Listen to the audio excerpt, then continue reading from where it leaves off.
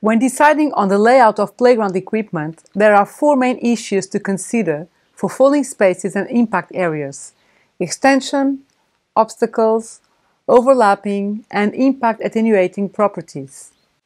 For extension, there are two main features having an influence on the extension and properties of impact areas: the equipment free height of fall and the existence of forced movement. In general terms, when the free fall height of the equipment is up to 1.5 meters, the extension of the impact area is also a minimum of 1.5 meters.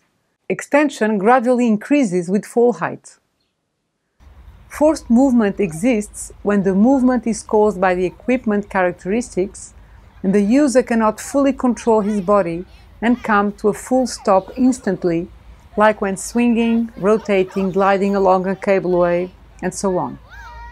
With forced movement, increased space may be needed before coming to a full stop when quitting the equipment, either willingly or due to a fall. Watch how far these two children move away from the equipment, enjoying the dizziness before coming to a full stop.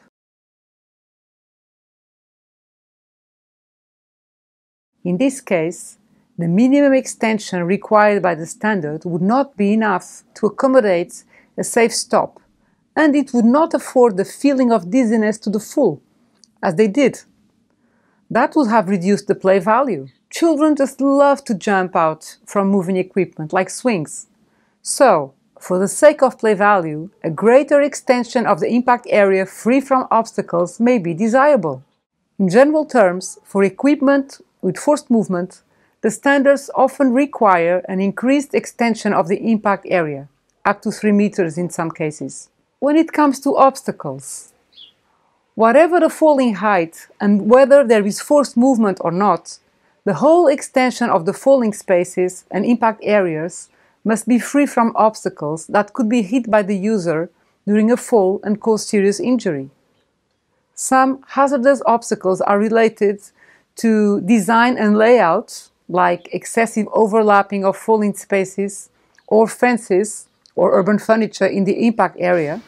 In this case, the girls could hit the fence if falling off or thrown out of the equipment. Obstacles can also be due to construction and installation, like foundations or aggressive post shoes not deep enough, or to insufficient or lack of maintenance. In terms of overlapping, in general terms, overlapping of falling spaces are allowed, but the standard includes a recommendation to avoid it when there is intensive use, like highly populated play areas, as in school, or very different age groups. This is to allow for safer use and circulation, as well as for a more enjoyable place. Excessive overlapping may reduce play value and the potential for inclusion, as there is less space for adults supporting younger or less able children. When there is forced movement, overlapping of falling spaces and impact areas is usually not allowed. The restrictions or exceptions are laid down in the specific parts of the standard. Finally, we have impact attenuating surfacing. Adequate impact attenuating surfacing is required for playground equipment with a free height of fall greater than 60 centimeters or with forced movement.